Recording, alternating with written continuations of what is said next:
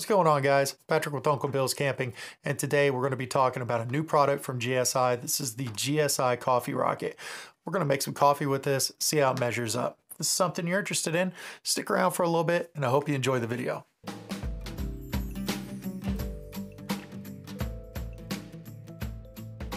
Guys, so if you're still watching this video, then you must be interested in making some coffee, and we're going to do just that in just a second. So, if you've done your research, you know there are many different ways to make coffee out there, and there's a lot of products that'll let you do it. A lot of it really derives from, or people gravitate toward what they do at home and the particular method that they like to use to make coffee. Some people prefer the Java or French press. That's what I like. I've been using the Java press for years by GSI, and I love it. Some people swear by the AeroPress. I do not, but to each their own. Other people like using the percolator, making that good old cowboy coffee. Some people just go with instant because they need a quick fix, and I've seen people even put coffee inside of nylons and just boil it in water. Everybody's got their own way. But what we have here is the drip style coffee maker by GSI, and we're going to take it downstairs. We're going to set everything up, make some coffee, see how it measures up. So we're downstairs and we have everything set up, but let's go over what you get when you purchase the Coffee Rocket. So first off, you have the instructions, and the instructions are in several languages, and they're pretty much idiot proof. Tells you everything you need to do, and it's laminated, so if it gets wet, it's not going to mess it up, and that's pretty nice. Now to the main components here, the Coffee Rocket itself. This is basically three components. You have the base, which has the three folding legs in this center hole area, which I'll tell you about in just a second. But that's going to fit nicely right on top of your cup, and the little ridges there, it's not going to keep it from sliding around, but it is going to keep it from just sliding right off of the cup. I think, honestly, they could be a little bit deeper. The channels on these would give just a little bit more reassurance, but I'm sure they're wider to accommodate cups with different lip sizes on them. Next, we have this, which is about the size of a K-cup, and it might be a little bit hard to see, but it's actually three screen areas here, and you actually have a screen area on the bottom. Now this hole, it's not really a big deal because when you lock that into the base, it's plugged, so you don't have to worry about it going anywhere, and it fits in there really snug, so it's not like it's going to pop out and coffee grounds are going to get down inside of the cup. Next, we have this is the water receptacle, and this has a screen on the bottom also, and what that does is it keeps anything from actually accidentally getting through here or coming up and back into the water reservoir. You just put your coffee inside of here. Now, it recommends 1 tablespoon, but I'll probably use 2 just because I like my coffee to be a little bit stronger. I realize I'll probably add a little bit of time to it.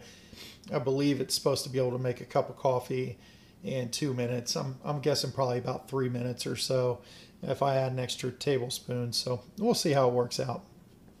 But the beauty of the whole thing is, once you've made your coffee and you break everything down and you clean your components, you get your coffee grounds out and you rinse everything, you put it back together. You snap this piece right back on here and you put it inside that mug and you close the lid. And it fits down in there nice and snug. Obviously it's made for this cup or to work with a GSI mug, so it's going to fit perfectly in there. Now, normally I would use something like this for camping or when I'm with a couple of people, because with this one, it's going to make a lot stronger coffee, but I can make it for more than one person at once. So, but it does take up a lot of room. So it doesn't make a whole lot of sense for me to take something like this with me when I'm hiking by myself, when I could take something like this. But we'll move on to the next part of this and make some coffee, and we'll see how it turns out and see if this is something that you might want to use for yourself when you go camping. All right, guys, so we're going to go ahead and make some coffee with this. Now I'm going to do it a little bit differently than what the instructions say, because to me 6 ounces of water, 1 tablespoon of coffee, it's not going to be very strong coffee. I like my coffee a little bit stronger. I feel like if I'm just doing a tablespoon of coffee, it's going to come out like a K-cup, which it's going to taste all right, but it's going to be a little bit watery. So I'm going to do 2 tablespoons, and I'm going to fill it all the way up to 8 ounces. So we'll go ahead and put this all together. We'll snap the filter down inside of it and add a couple of scoops of coffee.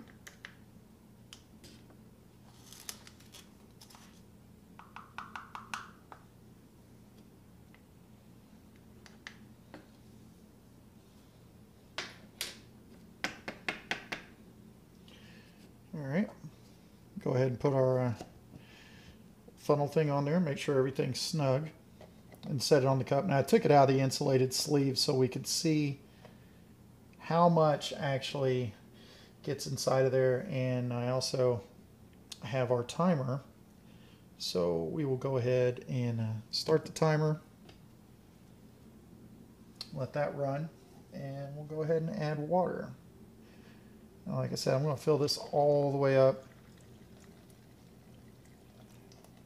to the top, or at least to the 8 ounce mark, and it's filtering through pretty quick.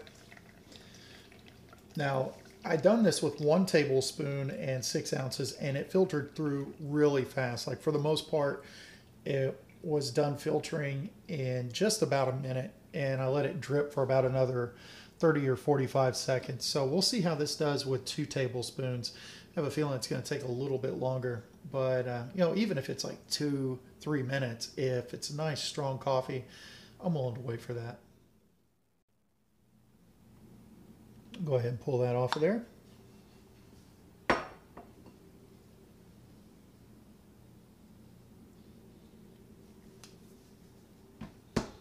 All right, so about 3 minutes. And that looks like some nice dark coffee right there, which is, well, I like it.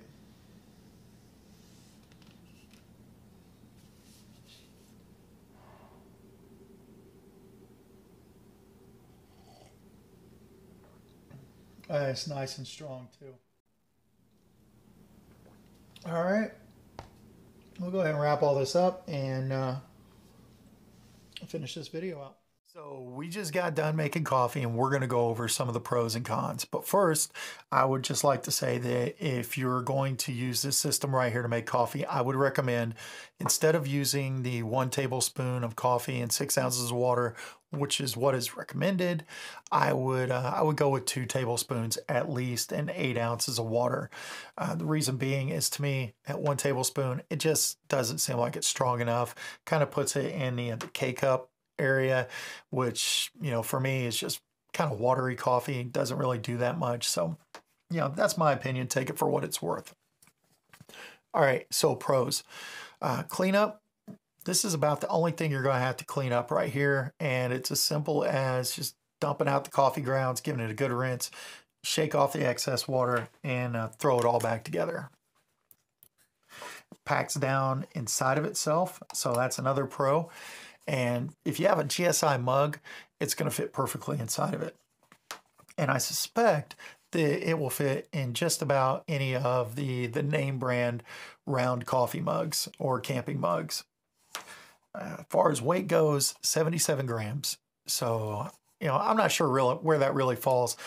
For hikers, at least for myself, I know that's nothing. For ultralight guys, that could be like carrying around cinder block. I have no idea, but to me, it's pretty light.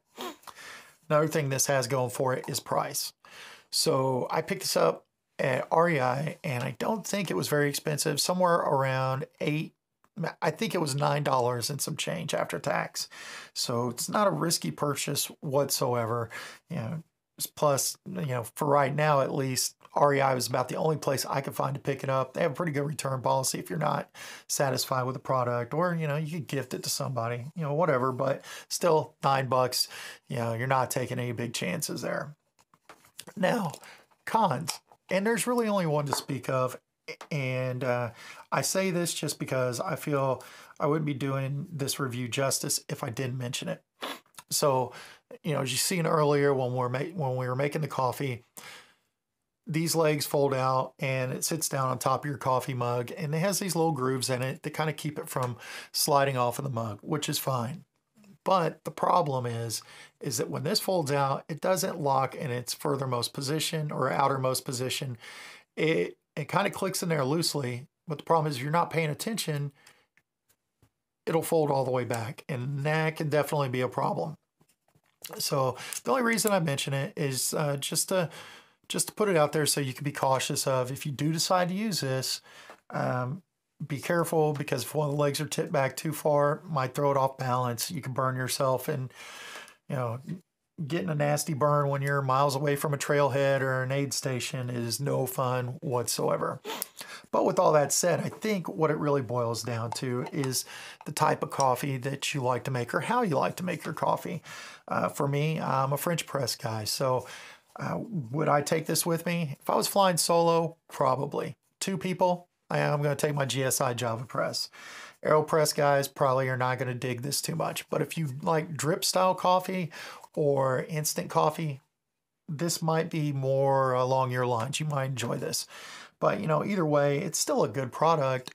It just boils down to how you like to make your coffee, is whether you're going to enjoy this product or not. With all that being said, though, I'm Patrick from Uncle Bill's Camping. Thank you for taking the time to look at my video, and I will see you guys the next time around.